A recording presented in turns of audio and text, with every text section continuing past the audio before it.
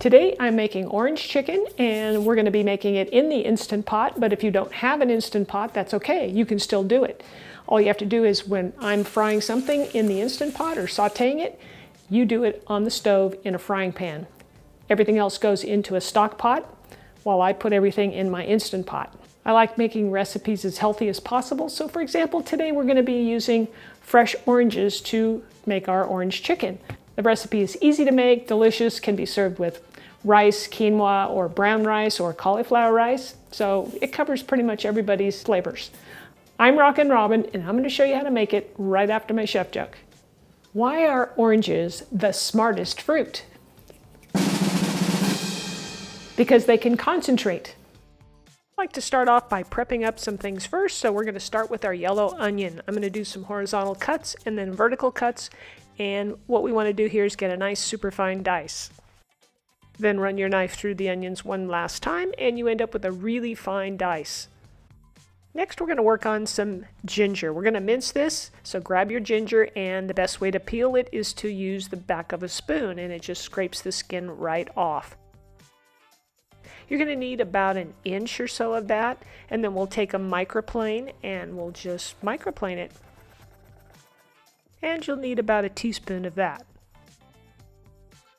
Next, we'll bring on the garlic. You gotta have garlic in this. All right, we're gonna press it through a garlic press here, just like you would press the like button if you're enjoying this video. We'll be using 4 cloves here, and remember, you can get the written recipe below the video in the description area, so go click that and check it out. Next up is chicken. Now, hey, let me know in the comments what you pay for organic chicken, specifically thighs, in wherever you're at. I'm just curious. These happen to be bone in and skin on. I'm going to season these up a bit with a little bit of salt and garlic powder. At the Instant Pot, I'm going to add about a tablespoon of olive oil to the bottom of the pan, and then we're going to hit the saute button. And we're going to saute this for, just about 3 minutes per side. We want to get a nice little golden brown on that skin. Now that the oil is hot, I'm going to lay each piece skin side down. Now you could use boneless, skinless if you had it, but I happen to have the skin on, so it works really well because it keeps it from sticking. Okay, it's been 4 minutes, so I'm going to go ahead and flip these over, and you can see they stuck a little bit, but look at, we got some nice golden brown chicken. And we'll let these go another 3 to 4 minutes. These are now seared, so I'm going to take them out and set them in a dish to keep warm.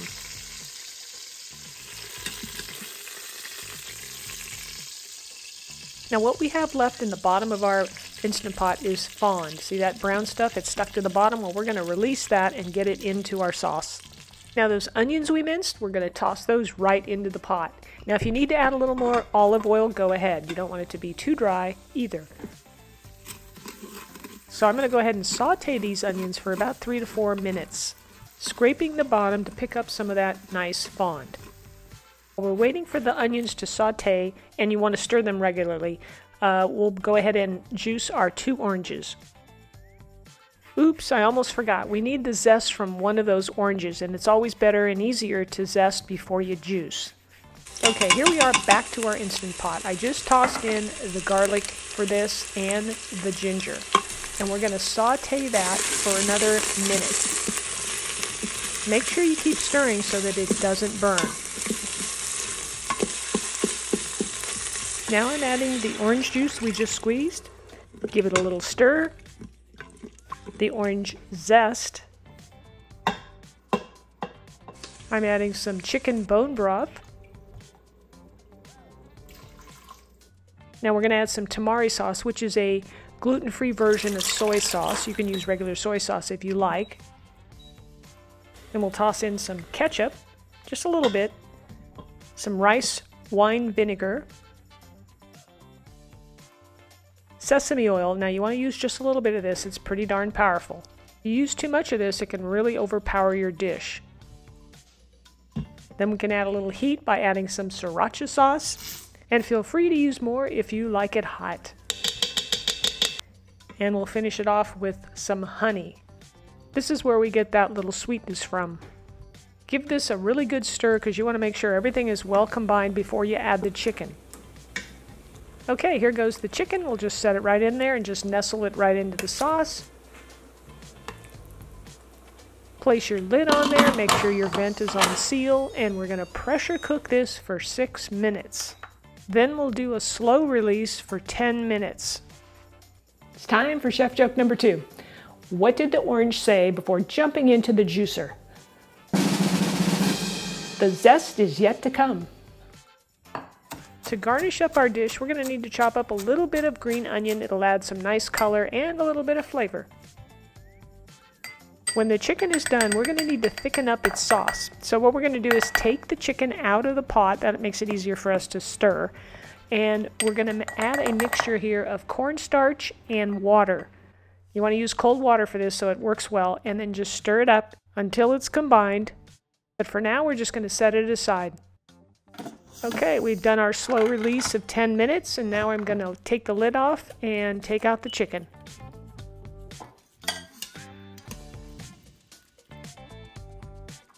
Turn the Instant Pot back onto saute, and then we are going to add the cornstarch mixture. Only pour in a little bit at a time as you whisk constantly to prevent lumps.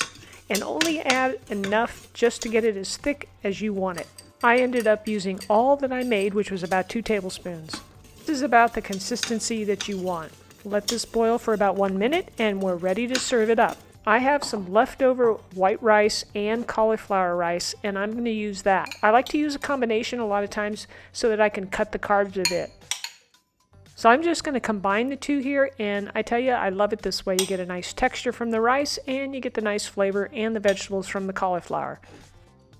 Here comes our tender orange chicken. I like to add that right on the plate and top it with that sauce. It's always about the sauce. This is great.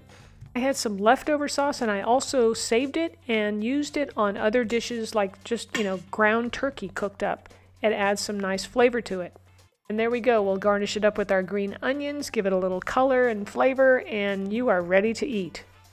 This chicken is so tender, I'm telling you. Even if you cook it on the stove, you'd have to cook it at least 30 minutes or so, longer the better, and it'll be so tender for you. That sauce has a little bit of heat, and that has that nice orange sweetness. You're going to love this dish. If you like Instant Pot recipes, you've got to try my butternut squash stew here that is made with beef, and it is phenomenal in flavor. Check it out. Click the link on the screen. It'll take you right to the video. Did you enjoy today's video? Let me know by smashing the like button and leave me a comment. I always love to hear from you. All right, we'll see you back here next week for another delicious and healthy recipe.